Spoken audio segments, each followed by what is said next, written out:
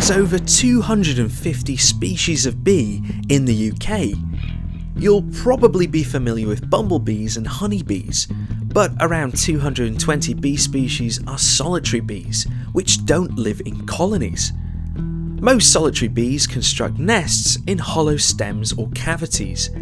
However, habitat destruction has led to a shortage of these nest sites in the UK. So today we're going to give solitary bees a helping hand by showing you how to make an artificial nest site. You'll need a container such as a plastic bottle or a yogurt pot, some bamboo canes, some sticks, twine, duct tape, a craft knife, and a junior hacksaw. Cut off the top of the bottle using the craft knife. Cover the sharp ends of the container in tape, which will stop you cutting your hand during the following stages. Next, cut a small hole at the end of the container. Thread the twine through the hole, leaving enough length either side of your container to hang it up. Cut your canes down to a length that's shorter than the length of the bottle. This makes sure that the sticks don't stick out the end and get wet when it rains.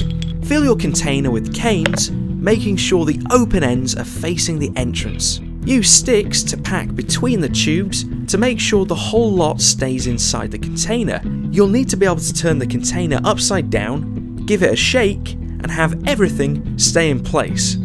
Now the bee home is ready to put into position. Choose a sunny area, south facing if you're in the northern hemisphere.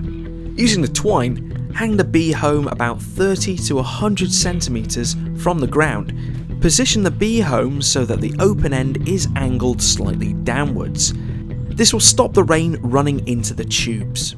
And that's it. Sit back and watch the creatures move in.